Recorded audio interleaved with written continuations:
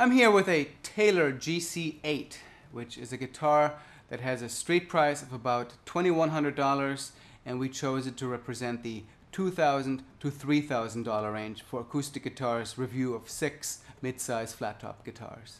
In this price segment, you can find exceptional attention to detail, you can find great quality woods, you can find high quality hardware. It's really a market segment where most manufacturers offer many of their most famous models.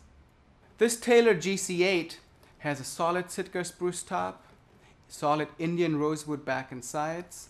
It has a 24 7/8 inch scale, a 1 3/4 inch nut width, and 2 3/16 inch string spacing at the saddle.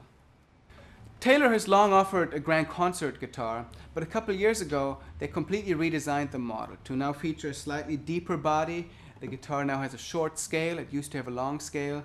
The guitar has a slotted headstock, and the company also tweaked the sound in miscellaneous ways by working with the bracing, the combination of woods, and everything else, resulting in really a completely new guitar. So here's the Taylor GC8 played with a flat pick.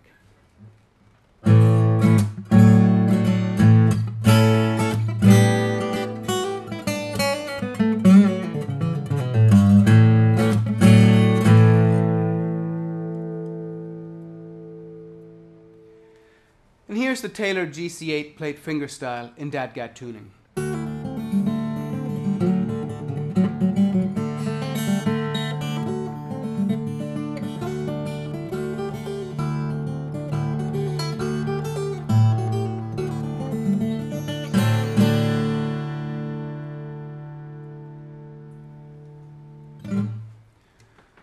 So that's the Taylor GC8. It's a guitar that has a street price of about $2,100, and it represents the $2,000 to $3,000 segment in Acoustic Guitar's review of 6 mid-size flat-top guitars.